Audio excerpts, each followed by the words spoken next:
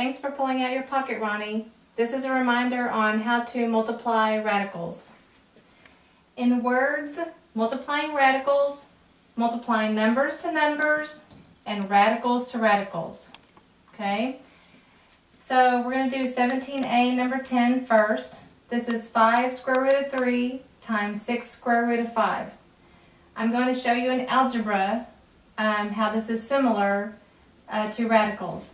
Let's pretend like 5 square root of 3 was like 5x.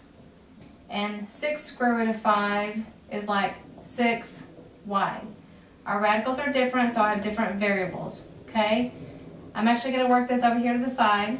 So I have 5x times 6y. In the world of algebra, you'd multiply numbers to numbers. 5 times 6 is 30.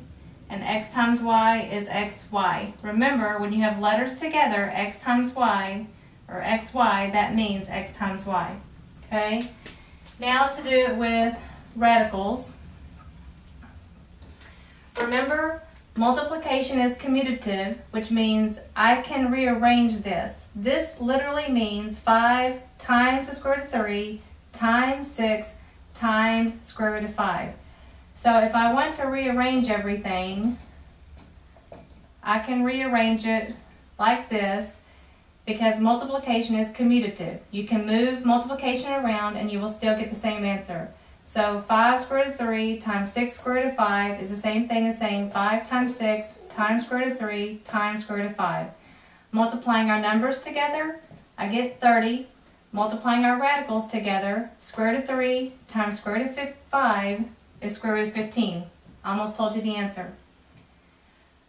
For simplifying radicals, see the simplifying radicals video. Okay, now on to problem 17b, number 11. Again, if I want to rearrange it, if you want to rearrange it to put your numbers together and then put your radicals together to help you visually, then you can do that. This is the same thing because multiplication is commutative.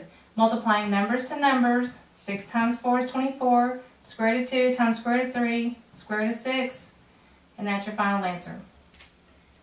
Now on to problem 17c, number 5, square root of 5. Remember, these are coefficients in front of the radicals. What coefficient is in front of square root of 5?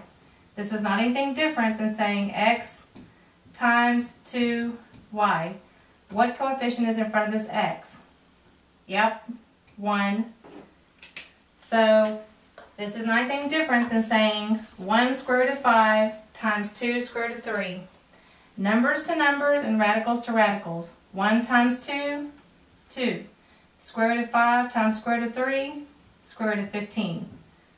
So this is 2 square root of 15.